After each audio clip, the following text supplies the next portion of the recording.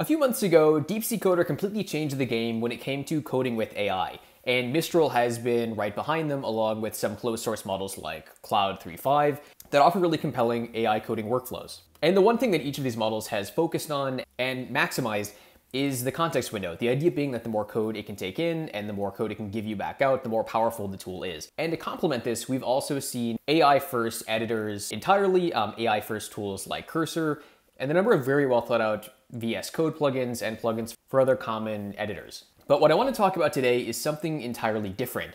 It's sort of similar to tools like Ollama, but just for coding and lets you use local and closed source LLMs, basically whichever is cheapest and most available to you. And what's cool is it's open source. This tool is called AiDer or AiDer, and I want to tell you more about it. So welcome to AI Flux, let's get into it. So Paul, I'm sorry if I'm mispronouncing this, but I've been following AiDer for the last few weeks, and I really should have found this sooner because it's one of my favorite tools for programming locally. Generally speaking, I don't really like coding with assistants. I kind of will go back and forth between Cloud 3.5 or another tool that I'm using, or DeepSeek Coder, and then go from there. As a professional software engineer, that's kind of my flow. I know others might do it differently.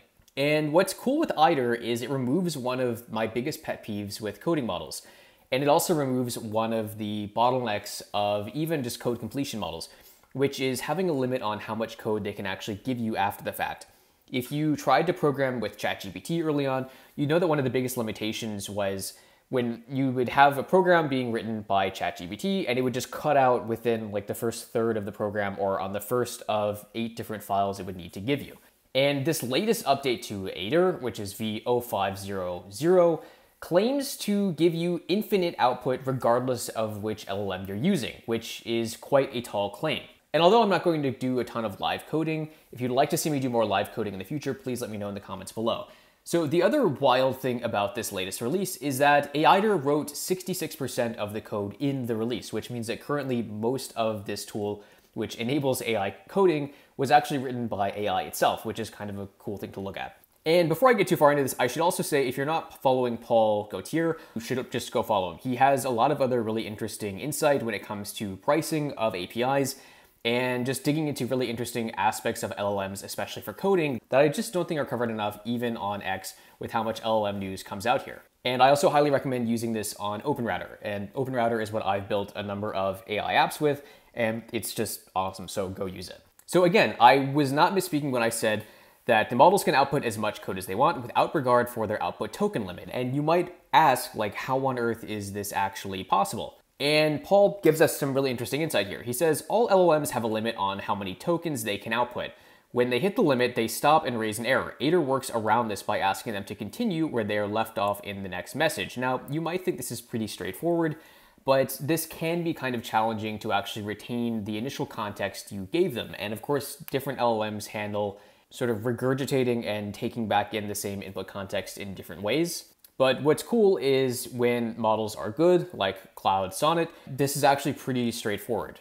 And Paul mentions that he used Cloud Sonnet to actually write most of this last release. And there are a number of other developers who claim to use this and really like it. And one of my favorite aspects of AiDer is it's just simple. It's really straightforward. You just run it with the model you want or with whichever API you want, and it just works. It's not really getting in your way like a lot of these other tools, and it's not trying to do too much. You know, I like Cursor and I like some of the more advanced plugins for VS Code that kind of attempt to do completion, and they're really powerful, but frankly, they kind of get in the way for me as a professional developer. I think maybe if you didn't really know which direction you wanted to take, these tools could be super useful. But for me, I liked kind of concise input and concise production, and then going from there. Still, mostly I use these tools to produce boilerplate or things that I don't really want to do or use my time for things like AWS configs and complicated things like that. They're also great for cleanup scripts. I just finished writing a pipeline that does time lapses, and Cloud Sonnet was an incredible tool that definitely just took hours of work away from me, and it was fantastic. So let's look at the full changelog and see what AiDer is all about. So what's cool right off the bat is you can see how much AiDer actually wrote of the release in these kind of graphs here. And it's cool to see that consistently each release has actually had more contributions from AiDer and fewer from humans, which is kind of interesting to see. And if you guys are curious about this, I will say that most of the Amazon AWS APIs that aren't like for common languages and all the documentation has been machine generated since about like 2018. But that's been going on for quite some time. And again, what I like here is you can use local models with different chat templates along with APIs, which is pretty cool. And I will say I've predominantly used AiDer with DeepSeek and Cloud Sonnet specifically. I haven't used it with a number of other models. And I will say that right now, AiDer is kind of meant to work with these models. They're working on Gemini support supposedly, and I'm not really a huge fan of Gemini, but it'll be cool to see more models actually supported. And it's also cool that all of these changes are completely out in the open. And if you want to check out their GitHub, all of their code is right here. So this is another reason why I love these projects. The closed source projects are interesting, but especially when you're dealing with API keys and sometimes things that could cost you hundreds or thousands of dollars a month if they were misused, I think it's really cool to see this. And the AiDer website is pretty cool. It's pretty much just their documentation and some pretty basic representations of how you should use it. The whole idea is you can connect it to basically any LLM. If you click this, it pretty much just shows you what it currently supports, which is GPT-4o, Cloud 3.5 Sonnet, Cloud 3 Opus, and DeepSeek Coder v2, along with a number of free models and local models. But basically, the way you use it with local models is just running Ollama, providing whatever you're using on Ollama as an API, and then you feed that into AiDer. AiDer also has its own leaderboards, which I think is pretty cool. And unsurprisingly, Cloud 3.5 Sonnet is at the top of this list. The configuration can be pretty complex. Really, it's relatively straightforward.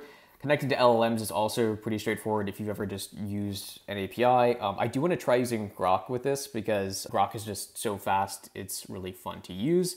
You can also run this in Docker and do a number of other pretty cool things. You can even run it in GitHub code spaces, which is pretty cool. It's kind of GitHub and Microsoft's version of Google Colabs. There is really fantastic documentation with how to actually use it. And if you guys want to see a full tutorial on this, I can go ahead and do that with their latest feature of infinite output, which I think is pretty cool. They even have videos here. So if you don't want to watch my videos, you can watch their videos.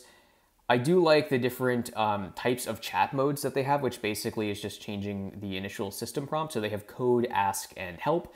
And these are things that I'm surprised kind of are not present in a lot of these AI first editors and or kind of interface tools, mostly because changing this initial context can vastly change what completion looks like.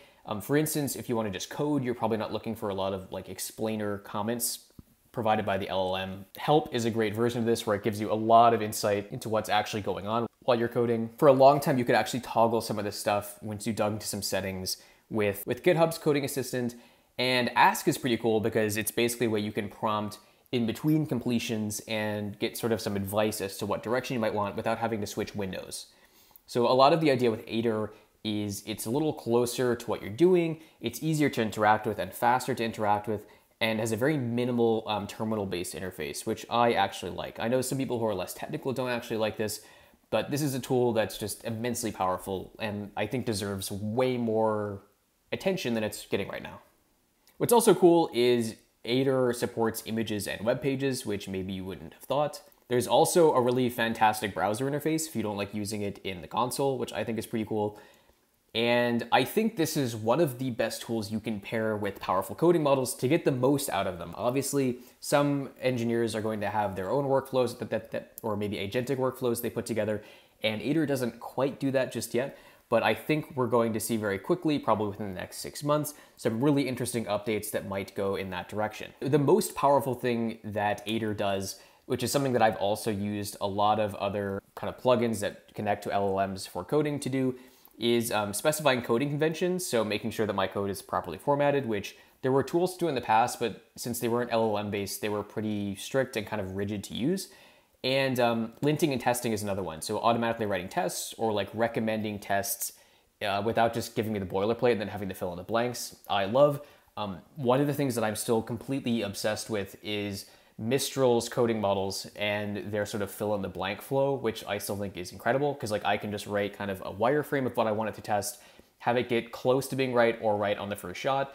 And for me, that's where I've gotten probably the most initial kind of immediate productivity gains from large language models, and then also long-term when, I don't have to spend as much time writing tests, and then once they work, if I screw something up later down the line and a test catches it, that's saving me hours of time right there as well. So what's cool is, this tool enables a lot of really cool things that otherwise I'd have to kind of build my own tooling for. I think generally, if you can avoid writing your own tooling, that's great, because then you can just work on what you actually want to work on. And this kind of wrapper infrastructure around really fantastic models, I think, is the direction that a lot of things are going to start taking. Because at some level, like, why would you want to rebuild something all the way from the ground up when you could just provide some better templates or provide different system prompts and a very kind of unifying interface on top of it, and think about who the user is, right? Like, obviously, what's really hard for ChatGPT or OpenAI and Anthropic is when they create an interface, they're trying to create an interface for everyone. And I think Anthropic did a great job with artifacts in giving people more options or giving kind of more interactivity with how you interact with their large language models. And artifacts do a great job of this, but they're not everything that everyone's looking for. And I think tools like this, when you can access an API safely and reasonably and have it be kind of application specific, in this case specifically for coding or talking about coding or kind of being talked through how you should build something, I think these are some of the most powerful tools you see. So do you guys like this? Have you used Ollama? Have you used AiDer before? Did I not mention a feature of this that you think is really cool? I should also mention voice to code is actually very fun and useful. I don't use it a lot, but it's kind of cool. And yeah, so let me know what you think about AiDer. Let me know how you code with AI or how you're learning to code with AI in the comments. I really want to hear all about it so I can keep making content you guys want to listen to. So as always, I hope you learned something. If you like our content, please like, subscribe, and share, and I'll see you in the next one.